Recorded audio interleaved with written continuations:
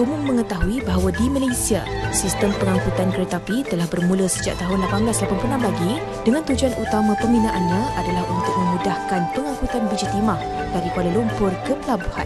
Sejak dari itu, lebih banyak landasan dibina bagi menghubungkan kawasan-kawasan di semenanjung Malaysia. Landasan kayu merupakan satu komponen dalam sistem trek kereta api, berfungsi sebagai komponen yang menerima beban daripada kereta api dan rel serta mengagihkan beban berkenaan kepada ballast. Namun kini penggunaannya semakin berkurangan jika dibandingkan dengan penggunaan landasan konkrit. Ini terjadi kerana kekurangan bekalan kayu berkekuatan tinggi. Landasan kayu ini masih diperlukan di kawasan stesen, jambatan dan laluan rel kawasan industri kerana ianya merupakan penyerap getaran yang terbaik. Mencari kayu yang mempunyai ketahanan semula jadi amatlah sukar ketika ini. Bagi mengatasi permasalahan ini, lapisan kayu berperekat boleh dijadikan alternatif kepada landasan kayu sedia ada. Merupakan antara produk kayu berkejutaan, kegunaan lapisan kayu berperekat ini masih baru di negara kita berbanding penggunaannya di luar negara.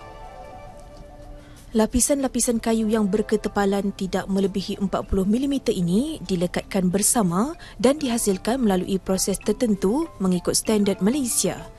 Tujuan kita menjadikan dia produk glue laminated timber adalah untuk meningkatkan keupayaan kayu daripada grade rendah kepada grade yang lebih tinggi.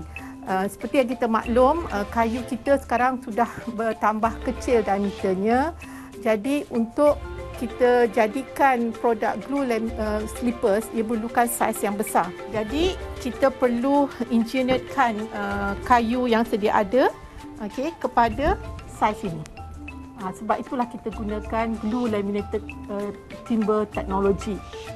Bagi menguji keberkesanan landasan kayu berperekat ini, Universiti Teknologi Mara UiTM bekerjasama dengan Kereta Api Tanah Melayu Berhad KTMB untuk membuat uji kaji landasan kayu berperekat di tapak kajian laluan rel kereta api KTMB. Ketiga-tiga produk ini ada advantages dan disadvantagesnya.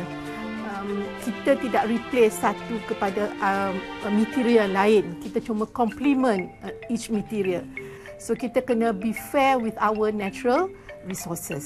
Kita tak boleh depend so much on one hingga kita menjejaskan kita punya future resources.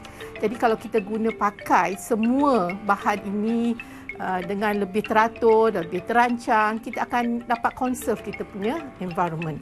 Selain itu, mereka turut membuat uji kaji melalui simulasi beban kereta api di makmal UiTM. Hasil kajian tersebut mendapati landasan kayu berperekat ini mempunyai kekuatan yang setanding dengan landasan kayu sedia ada serta menjadikan ianya bahan alternatif yang mempunyai potensi untuk dikomersialkan. Saya berharaplah produk ini boleh diguna pakai di Malaysia, not only by KTMB, kalau boleh juga kepada sistem train yang lain. Sekarang Malaysia pun telah banyak new railway system yang telah dibangunkan, utara selatan, timur barat, menggunakan high speed rail dan sebagainya. Penghasilan kayu berperekat ini bukan sahaja memberi dimensi baru kepada pembuatan produk berasaskan kayu, tetapi juga mampu melonjakkan kembali pasaran kayu di Malaysia serta di seluruh dunia.